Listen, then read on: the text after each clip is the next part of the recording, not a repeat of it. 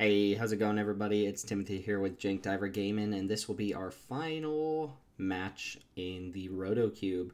We're against Lucas, Reptar, attorney from below, lots of different names, man with many faces. And I have to apologize ahead of time because we actually already played our match. I won the match, doesn't really matter, but we didn't catch it on camera. And I felt really bad about that because we had such a sweet match and there were some really cool interactions from Lucas's deck. So this is kind of a consolation match just for Lucas to be able to show off his deck. I'm not going to go any easier or lighter on him, but he's got a really flashy deck, which we're going to check out here, and then we'll have Lucas come back and talk about it afterwards. But again, apologies. We had really awesome matches when we actually played, and I just forgot to record the footage. So I lost it there. But you can kind of see his deck. He has gone on record for saying that his deck is a little bit of a mess and he doesn't have the proper mana fixin to make it tick. You can see a lot of double white, a lot of double black. There's even double blue. And then there's like Valky in here too, which costs the red mana and means he has to play this Canyon Slough. So it's a little bit of a hodgepodge, but it does powerful things. You can see there's like aggressive cards here, and then there's just game winners here, and there's a bunch of stuff in the middle. He did, funnily enough, take a lot of interesting cards from me during the draft. Valky, Rise of the Dreadmarn are cards that I wanted for my deck, but they ended up going into Lucas's pool. And that's one of the nuances of roto drafting is you never know what cards the other people are going to pick up, and you get to see it disappear. So it's a little bit weird. His deck was pretty well positioned against mine. I can have some fast starts against him, but once he gets to this stage of the game right here, he can stabilize with cards like the Luminous Broodmoth, and he has like Elspeth Conquers Death to take out some of my more useful cards and things of that. So he's got interaction of every sort. I think he mulliganed here, and I'm on the draw. And I've got a decent hand here. Immersturm Predator is powerful against him. We've seen this card be kind of like critical against a lot of my opponents, but he does have ways to deal with it. He has Burrell's expertise. He has ways to bounce it for one, but he's also got the Elspeth Conquers Death. And I want to say he has Skyclave Apparition too, which is a very important card. And he's going to start off with Usher of the Fallen, which is actually a really powerful card against, or in his deck. He mulliganed to 6, and starting off with the 1-drop's pretty nice for him. I'm going to start off with Gutter Bones with the intention to block the Usher next turn. And we'll see what happens there. I don't have a particularly fast start. I need to draw maybe something else to interact. But I wouldn't be surprised to just see Usher pump out a token here. And that is exactly what it does. Chandra is not great here. I could just fetch up a Plains here in case I draw a white card. Seems like it could be important. Not playing anything this turn is a little wonky, though. I could also just get the Blood Crypt tapped. I think it's okay to play the Fabled Passage and just go get my Plains.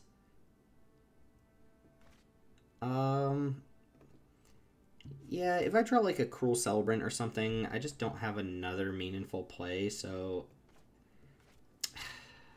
I'm going to go get a Plains with this. It thins out the deck a little bit as well. I do need double red for Chandra, so this might have been just like absolutely terrible play.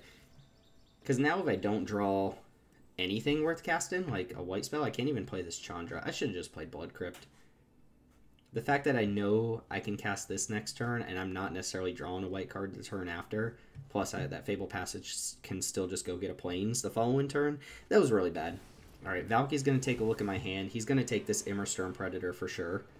And if that ever becomes Immersturm Predator, it's going to be a problem. But it does look like he might be missing lands. That 1/1 can get in. Oh, yeah, if this just becomes Immersturm Predator, the game might be over. I do have Kaya for it, though, which he knows about. I'm going to take my 1. And drawing something to add to the board would be nice. A creature that can't block, however, is not great. So we're going to play Blood Crypt and pass the turn. He's missing blue mana currently. Any 4th untapped land means that Valky can become a Immersturm Predator, which is quite powerful. Eats my graveyard a little bit as well. But we'll see what he has. I would have played Chandra this turn for sure if I just had a 3-drop, given that the Scrap Heap Scrounger can't even block. Alright, we've got 4 mana. Is Valky just going to become a Predator? It is a Predator. Very nice. Nothing in graveyard to eat yet. But Predator's going to push in a lot of damage before I can get Kaya down. Not to mention I still have to draw my 5th land before I can even do anything with Kaya. That happens. Alright, Blood Artist is a card that exists. I'm definitely going to tap with Scrounger. Or attack with Scrounger, rather. I don't really see a compelling reason not to. If he eats it out of the graveyard, that's okay. Like, he would have to trade with the Usher here to do that. I suppose I could attack with both. I'm going to take 5 next turn, and I need to draw an untapped source to be able to Kaya it. Chandra would be so much better to have on board. Chandra would be dead, though. He would just attack it with the creature. Let's go ahead and play Blood Artist and attack with Scrap Heap Scrounger. I guess I could attack with both, but he's just winning the race. There's no reason to do that. I'm only really attacking here because the Scrounger can't block, right? Okay, I like this. It does set him up to be able to use the Predator and, you know, exile a creature out of my graveyard, but the Blood Artist triggers matter, and getting his creature off board is not irrelevant either. Let's see what else he's got going on here. Alright, so I'm going to take 5, and Scrappy's going to get exiled. I think I could block here. I think I'm going to block this. He's more likely to just play a creature that can attack. My creatures getting exiled doesn't matter that much here.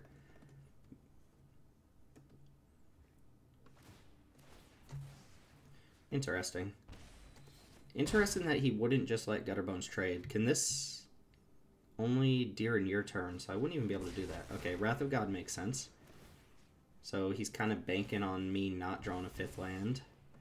I did not draw a 5th land. I did, however, draw Call of the Death Dweller, which is pretty good. Get both my creatures back out of my graveyard. Predator's still coming in hot and heavy, though. Alright, so we want to give this...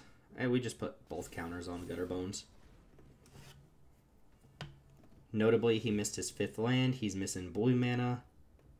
It might not matter. This attacks for 6 and then 7. Thalia.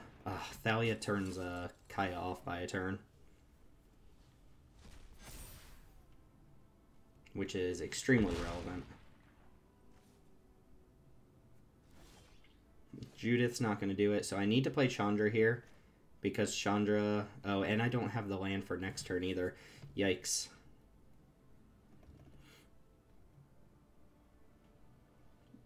I don't actually have a choice. I can't play Kaya next turn either, which I think means that this game's probably over. So we'll make some tokens. Attack with 1, 2, 3. I'm going to go up to 9 life here. And then he can attack with both. I have to chump here with Blood Artist. So I think I keep Gutterbones on defense. Maybe not. Maybe I'd chump with Blood Artist. Alright, so I think we both got a little bit screwed. I don't know what he's holding in hand. I wouldn't be surprised if there's a number of cards he just can't cast.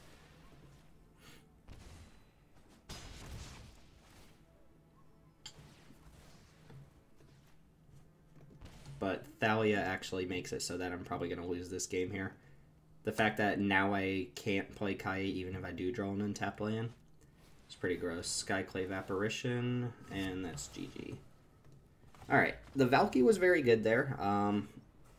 Obviously. Drawing a 5th land would have completely changed that game, but we did not draw the 5th land. Here, so let's look at his sideboard, because I remember there being relevant cards. And this is where we have like a tiny little bit of information. Last time, what did he bring in against us? We know Yeheni's Expertise is probably coming in.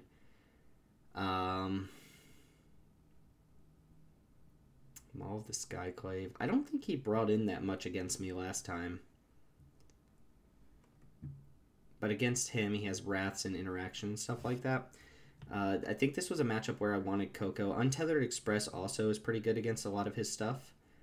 Granted, you know, Elspeth Conquers Death and Skyclave Apparition can deal with it, but Wrath of God can't, Ravenous Chupacabra can't be picked up by King Narfi or Scarab God, stuff like that. So it can get ahead of the game. It's bad against Thalia specifically, but I can't really play a lot thinking that he's going to have Thalia every single time. Dreadhorde Invasion is pretty good against him. Just, he's not going to be pressuring my life total a huge amount. Command the Dreadhorde is also likely decent. Here, Corvold was a little bit problematic. Playing Corvold, sacking something that I don't necessarily want to sack, and then getting this bounce with like Brawl's Expertise or Wrath or Elspeth Conquers Death is just really bad. Legion Warboss, decent against everything but the Wrath. And I think Coco's decent here too. So, as far as things to cut, Village Rites is a card that I've been cutting pretty much every single game. Call of the Death Dweller and Blood for Bones have looked pretty bad. And I wish I had remembered how I had sideboarded against him last time. I might take out the Call of the Death Dweller and just go super high on creatures, which is a tried and true strategy here. But I think this is what we're looking at right now. Kind of the same game plan, really. Not too much different. Command the Dreadhorde is interesting to me, because he does have good ETB value creatures, but I need to be able to kill them, which is not something I do very well. So let's go ahead and swing it back for a game 2 and see what happens. That just losing to Valky is so punishing. Losing to a card that you wanted in your pool. Play first. We've got a lot of colors. We've got a really nice curve out here too. So Swamp into Summit into Vantage. We've got all 4 colors, and we've got a 1, 2, 3 curve out. So I'm definitely keeping this. It's good against a lot of his creature draws. It's pretty bad against a Wrath or anything along those lines. But at least the Low Strider can come back. The Dread Wanderer can come back later in the game. It's not bad. It is not bad. Glasspool Mimic. Croaks is a nice one to have for a later turn with the Priest of Forgotten Gods. But for this turn, I think we're going to go ahead and drop our Dragon Skull Summit. Just get a lot of black mana out there. Attack for 2. Maybe the Inspire Advantage. I guess it doesn't really matter. Let's get this down so we don't forget about it. Let's see what he has that he can even interact with on 2. He has an Eliminate in his deck. Giant Killer's 3 mana. Not a lot. It's really just Eliminate that we're going to see here if he has a way to kill a creature. Looks like he foretold a card, which we should check that out as well. Foretell cards. What do you got? He's got Rise of the Dreadmarn. He has the Glorious Protector in his sideboard, and I think that's it. He has Behold the Multiverse. So right now, he has No. Liam was the one with the Doomscar. So this could be a lot of different things. We don't really have a lot of information to go on. If he passes next turn with 3 mana up, we got to watch out for Glorious Protector. But this turn, I think, is pretty obvious, just Low Strider pass. And I think I'm going to attack with the Priest. Does the 1 extra damage matter that much? It kind of does in a deck like this. I could keep up Low Strider just to be able to activate it in case he drops a creature next turn. Like if he goes for Redain or something, this kind of puts him off being able to cast a good creature.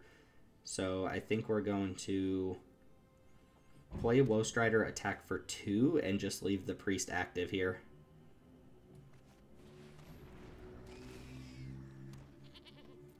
One extra point of damage could matter a lot.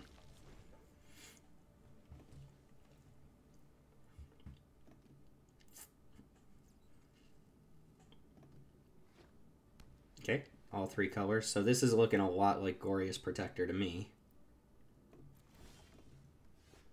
Behold the Multiverse would have probably just been cast.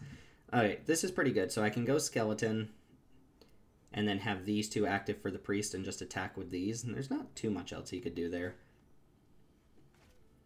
And I'm going to play Fabled Passage and go for Kroxa this turn as well. Let's play that first. I don't need to get a green here. I have double red, I have double black. Probably just going to go get another mountain because I have triple black. And we're going to attack with these 2.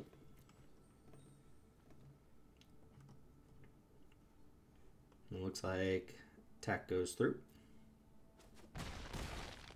Should I go for Kroxa plus Priest here? I think I like just holding Priest up. I'm still going to play Croxa. So I need to get red or black here. Guess I'll get red, like I said. And we will just cast Croxa. I'm just going to let it die. I'm not going to go for the Priest here.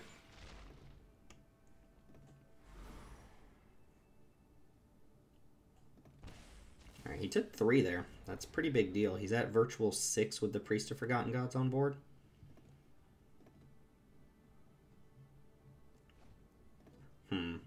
It's definitely not Behold the Multiverse. It doesn't feel like Rise of the Dreadmarn. Yeheni's Expertise. So that's going to kill my board, but I get to do some stuff. So I go Priest, sack, sack. That leaves me the mana to bring back the Skeleton. Woe Strider can sack the Priest for value as well. He's also going to free roll a spell into play. Let's go ahead and scry first. Angrath's Rampage. Do we feel like that's just a good top deck? I'm going to have 1, 2, 3, 4 creatures in my graveyard. I could leave this in the graveyard as well. Angrath's Rampage. Not enough mana to do that. I'm going to draw this off the Priest. I think this is probably good in case he does just drop like a Scarab God or something like that. It seems worth enough to keep on top. Maybe not. I don't know. That's a tough call.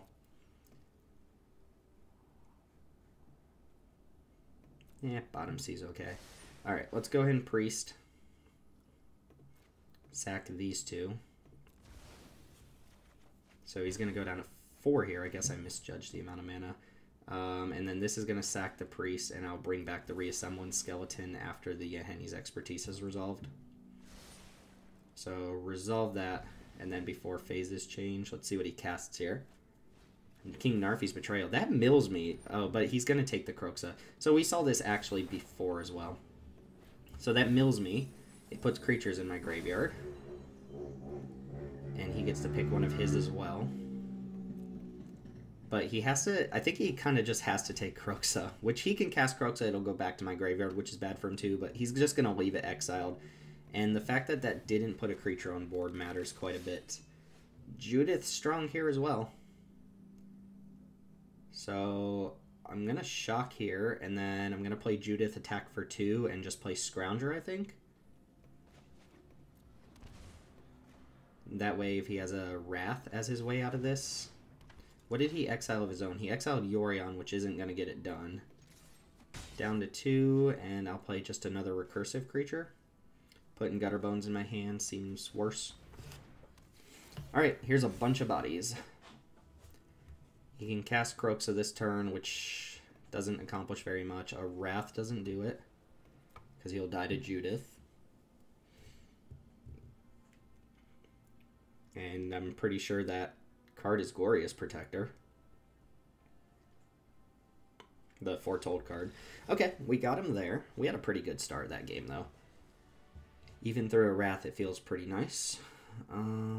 King Narfi's Betrayal doesn't change very much. Obviously, we knew Yeheni's Expertise was going to come in. I believe... Let's go back real quick, because I believe you're allowed to see your opponent's Foretold cards. Yeah, Glorious Protector. Nice little tip for anyone who's playing. I don't know if I mentioned this in a previous video, but there's a rule with Foretell that you have to reveal all your Foretold cards at the end of a game.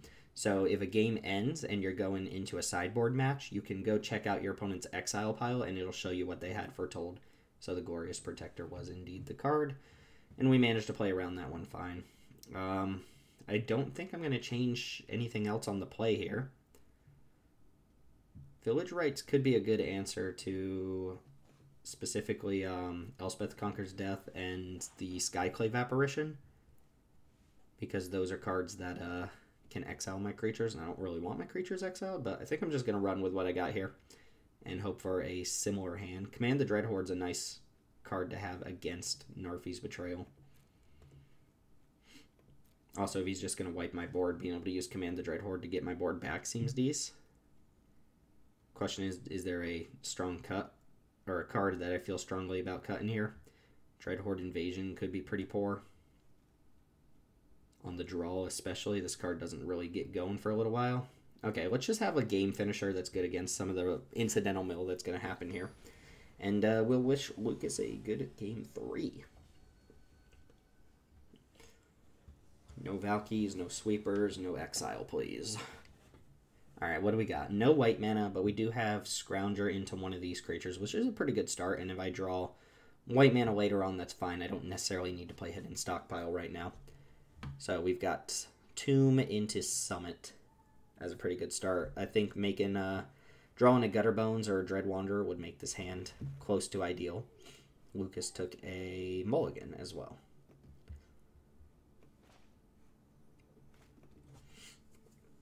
We'll see what happens. Looks like maybe a little bit of a risker or a tough mulligan decision. We got a Plains into Usher. Usher would put on some pressure. Giant Killer. Just casting Giant Killer. Okay. Giant Killer's going to get in a little bit of damage.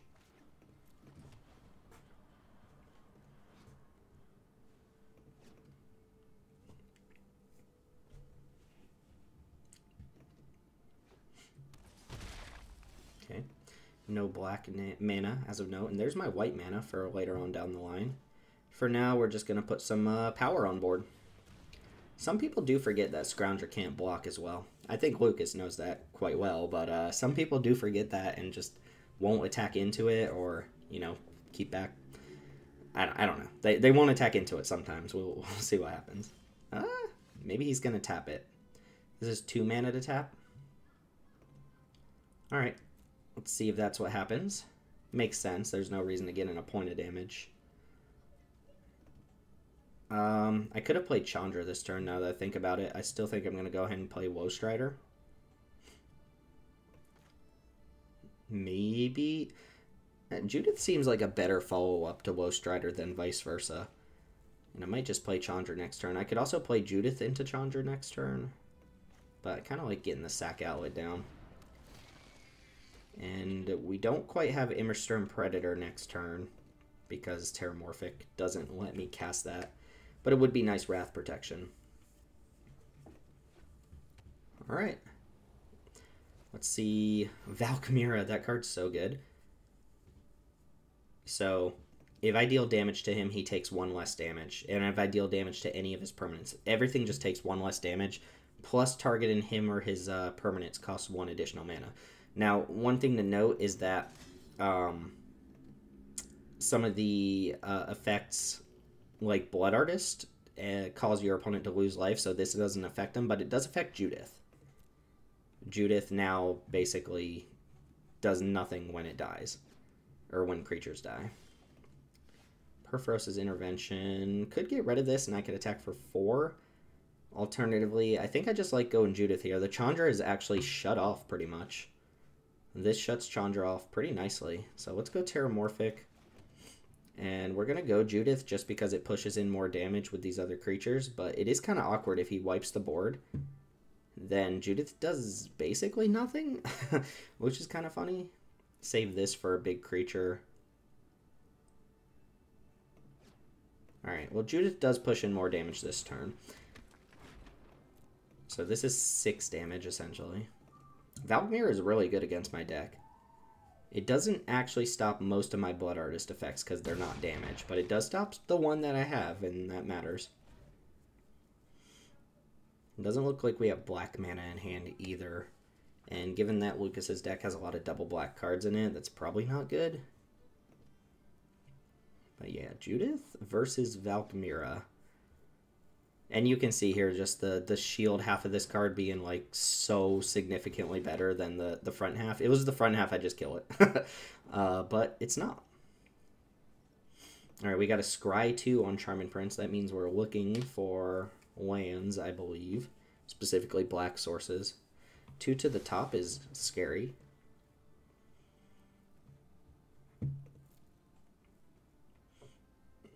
Charming Prince can just block Judith now as well. Gutter Bones. Not very good. Oh, I didn't crack my Terramorphic. I'm such an idiot. I'm such a moron. Because I would just play Immersturm Predator. Now I'm definitely going to play Chandra, which is still okay. It doesn't actually do anything. You just ignore it. So I'm going to 0 and put a counter on it. I guess I could 0 and sack the tokens to just scry to some action. I wonder if I'd rather do that or just put an additional counter on the Chandra. I guess I can attack with these, make him tap down stuff. tap down Scrap Heap Scrounger because you want me to trade off Low Strider, I believe, is the right call. That it is. And do I trade Low Strider for Charming Prince here? Is the question. It doesn't get any damage in on him. It does get a blocker out of the way, which matters quite a bit. It also means Chandra's just going to be under less pressure. Could attack with this random goat. It doesn't actually do any damage. And if I attack with Judith, he just blocks here and takes 3. So the question is whether or not I want to trade Low Strider for Charming Prince, and I kind of don't want to. Although I do kind of want to get Charming Prince out of the way. It's a really interesting question. Not playing Predator here seems like a bad idea. Seems like not a good idea. And he kept 2 cards on top. I think Low Strider might be a little more important. I'm going to go ahead and play Chandra, and I'm just going to scry a couple times. These wouldn't trigger Judith anyway. Oh, these are 2-1s. Oh, I'm such an idiot. I'm playing this extremely poorly. Bastion's good, so... yeah, Bastion is a good draw. I'm going to take that. I'm a little starved on mana. And I missed out on some damage. And I'm playing very poorly. But, all that being said, wow, Canyon Slough tapped. Deputy of Detention. It's going to take Low Strider, right? Taking Judith. I could sack Judith. I think I'd rather just keep it on board, though. See if anything comes at Chandra? No. Alright. So, I could go Predator. I could go Bastion and Gutter Bones. I could just kill this. Right now, Deputy of Detention can actually just attack Scrap Heap Scrounger. Or, I'm sorry, block Scrap Heap Scrounger. I think I'm just going to play this Predator. And the Canyon Slough leads me to believe that either he very desperately needs black mana or he has Valky in hand. And he's going for the Domri. Domri? What's it called? Tibble. Tibble. Bastion seems really good, though. Bastion into Gutter Bones and just start draining him out and ignore Valkmira. Predator kind of forces him to do something, too. I think I can go Predator this turn. And then I can go make these 2 things. I could just tap 1 right now.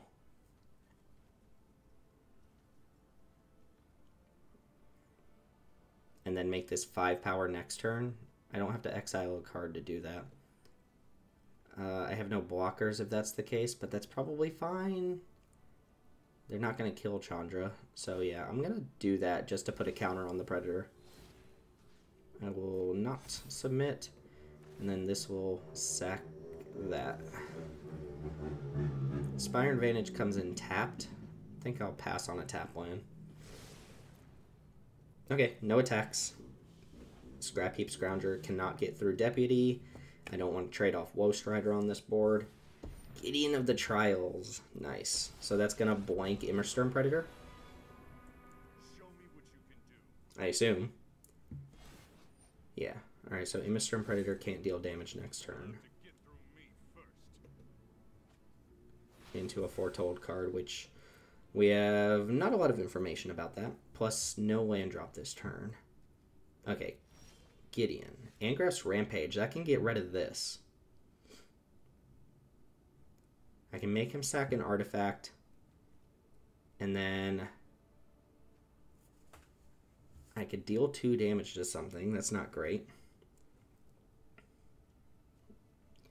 I almost, since I'm not attacking this turn anyway, I almost want to just get Bastion down and start going ham on the Bastion triggers.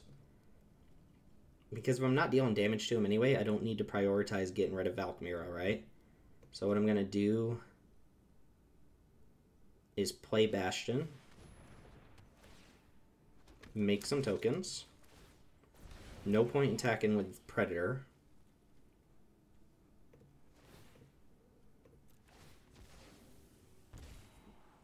Plague Crafter. That's not very good here. I want to hit more lanes. I do want to be able to double spell. Sack the other one. Fabled Passage I will keep. And then we're going to play Gutter Bones and pass the turn.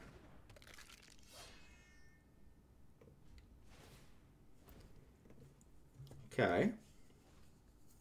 There is some stuff happening here. Gotta watch out for this card.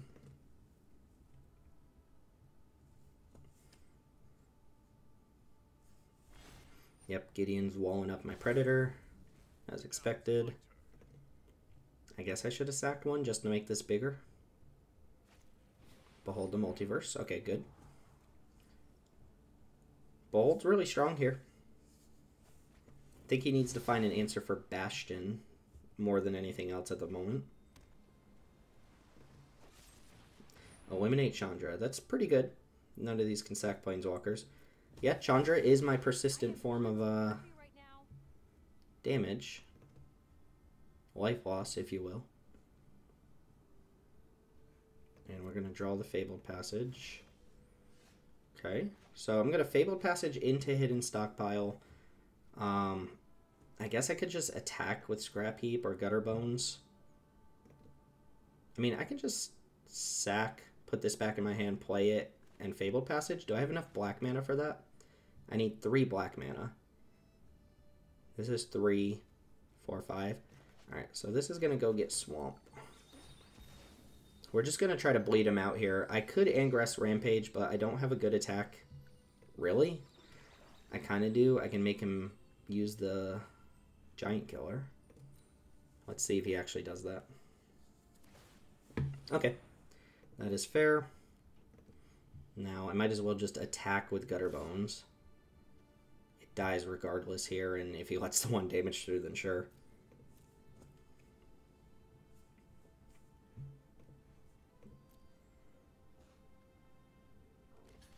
Okay. Gutter Bones will die here. I'm actually just going to sack it to the Predator. Put a... is Scrying's better, right? Scrying's just better. Forest can go to bottom. Right now, I'm just really digging for more Blood Artist effects. Alright, so that's in combat. Let's go ahead and get Gutter Bones back. Let's play Gutterbutt. And let's play Stockpile, which can start pumping out more tokens to sacrifice to the Bastion here. So looking okay. Right now on board, I could sack 1, 2, 3, 4, 5, 6, 7 creature. I can sack 6 creatures to Bastion, because one of these has to be left. And at some point, he might be able to Gideon Emblem to make it so that I can't drain him out. Hanged Executioner is a good one. But I'm trying to hold on to Ingress Rampage so I can make him sack the Gideon in case that happens.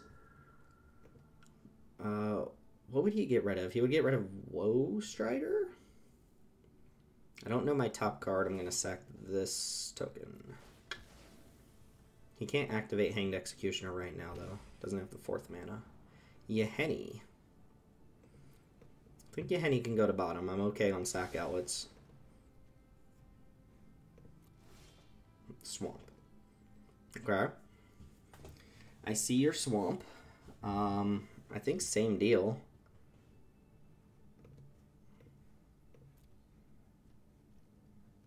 Could also just kill Gideon with this, right?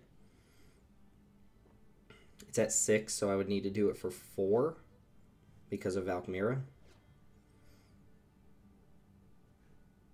I wonder if there's like actual merit here to just making him sack the artifact, killing Gideon, and working with what I've got on board here.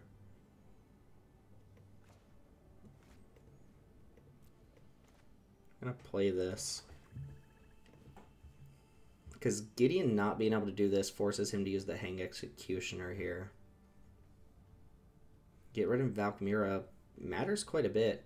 I wonder if there's just as much merit to getting rid of Valkmira and then killing this with Perforos's Intervention and getting my Judith back and just trying to shoot him down real quick. Do I have enough to do that? Probably not.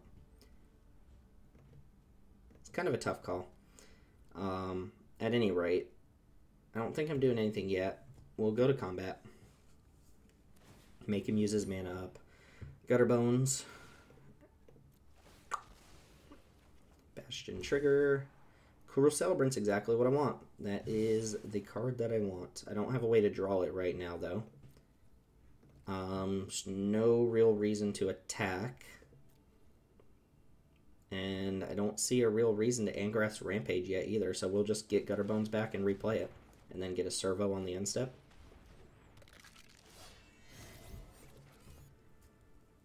Cruel Celebrant should just about wrap things up. I guess if he has Tybalt, 7 mana Tybalt here, and it exiles the top card of my library, it can nag the Cruel Celebrant. But I actually wouldn't be surprised if Gideon makes an emblem here. There it goes. Alright, we got a Gideon emblem, which means Gideon does have to be off the board for me to win.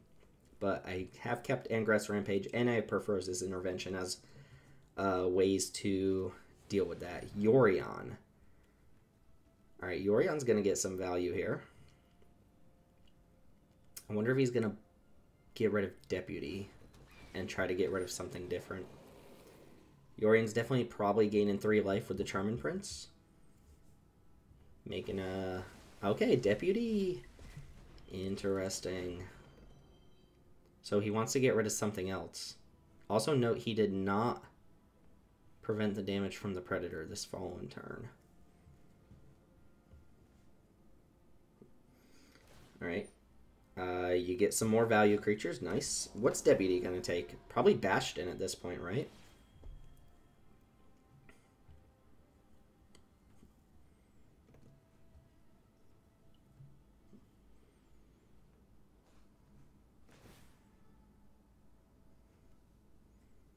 Charming Prince went Scry 2. Okay. Deputy, I think, is going to take Bastion here. Deputy is targeting... what is Deputy targeting? Alright, Resolve Hanged Executioner. I can't tell what Deputy is targeting. Oh, Judith again. Sure. Okay. And we've got a Scry 2. So I think Celebrant's going to make this pretty easy, right? Celebrant plus Bastion is 2 life loss. And then this gets rid of it. The Gideon. I guess I should see if there's something he can interact with for 2 mana that I'm not really thinking about. Eliminates in the graveyard. I don't think there's anything he can do to stop me here. And he's probably going to use the mana on Giant Killer. So I'm going to go ahead and make him just do that first. Giant Killer, tap down Predator. Yes. That'll trigger. I'll just eat something. And I think we're probably good here. So Celebrant. And we will start sacking some dudes. So Celebrant has to be last, but this should do it. And it doesn't matter what actually gets scried here.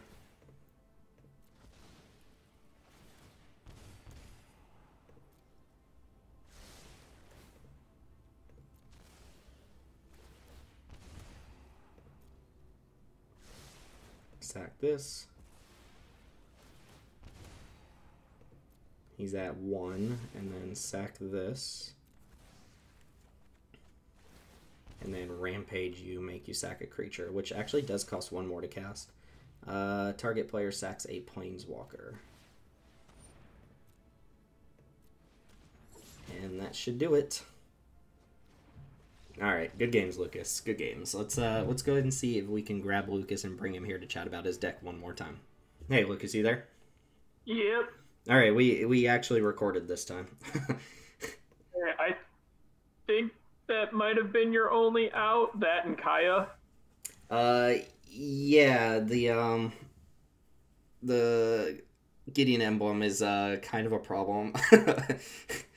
I mean, that's what I was hoping for. Well, I had Perforos's Intervention in hand too, which could potentially deal with it, but Valkmira makes... I didn't realize how good Valkmira was going to be until I saw Judith didn't do anything.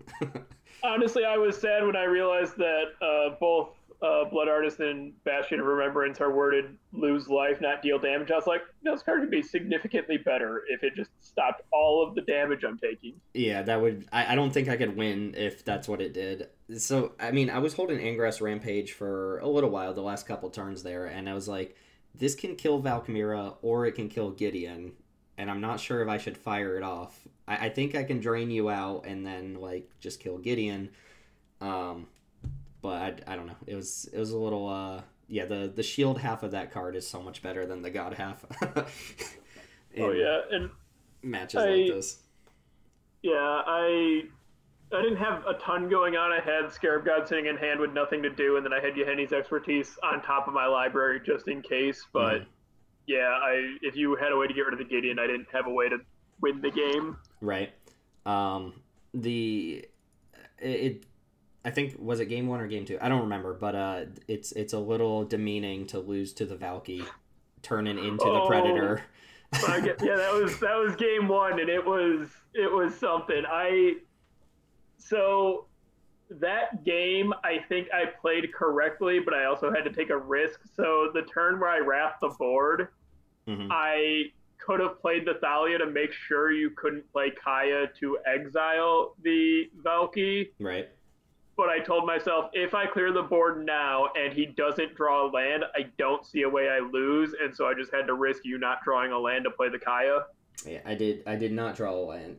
And then Thalia the next turn pretty much shored that up, that the Predator was going to get in for the last points of damage.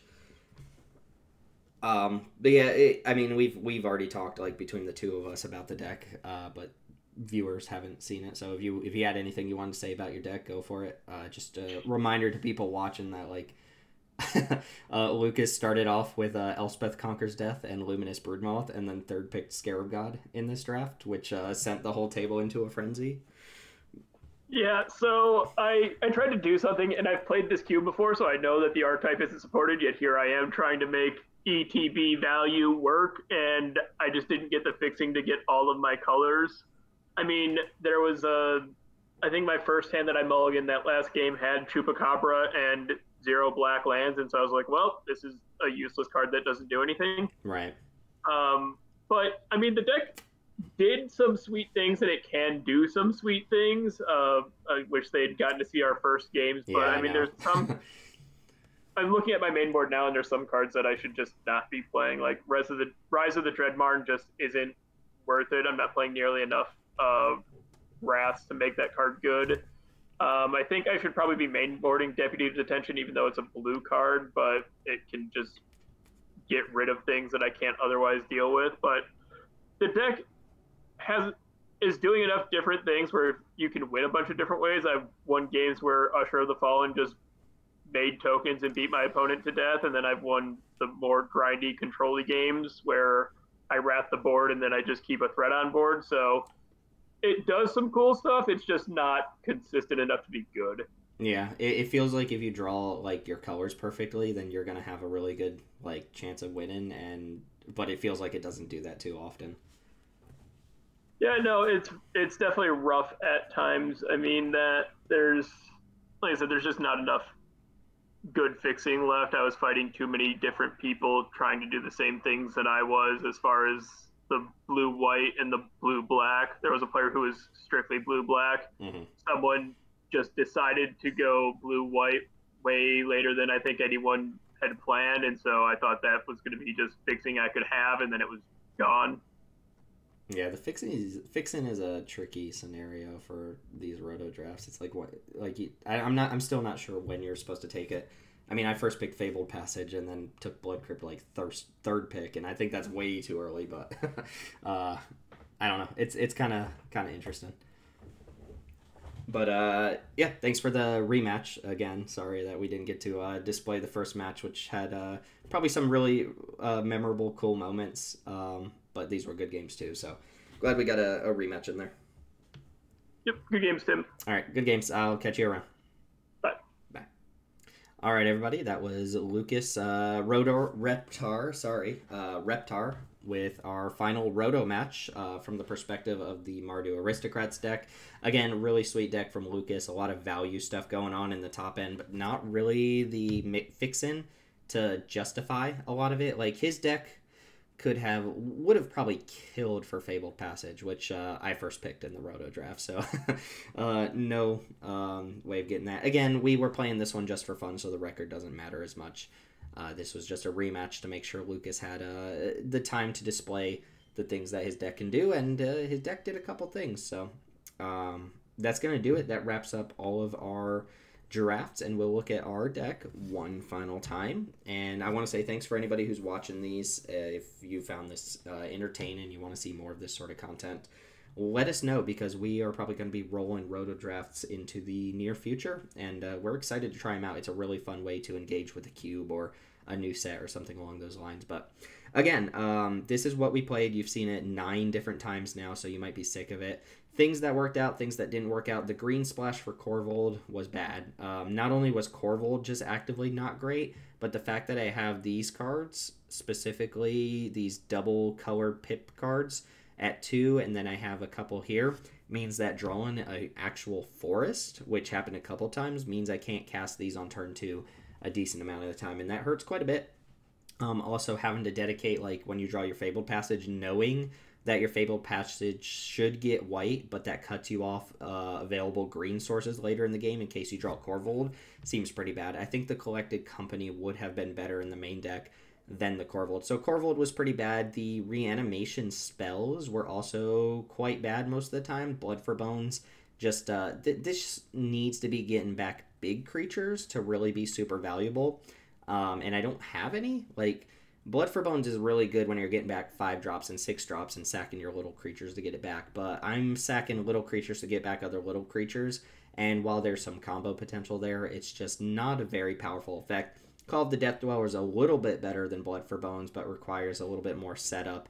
And just these cards did not seem particularly good in this deck. Call of the Death Dweller is obviously very, very good with Judith, but I don't think we ever got to see that. The shell of the deck was great. The Celebrants, or the Blood Artist effects, we picked up all of them in the draft. So there's Cruel Celebrant, there's Judith, there's Bastion of Remembrance, and there's Blood Artist. And we just see once you start combining these together, you win the game pretty quickly. So that's kind of the game plan.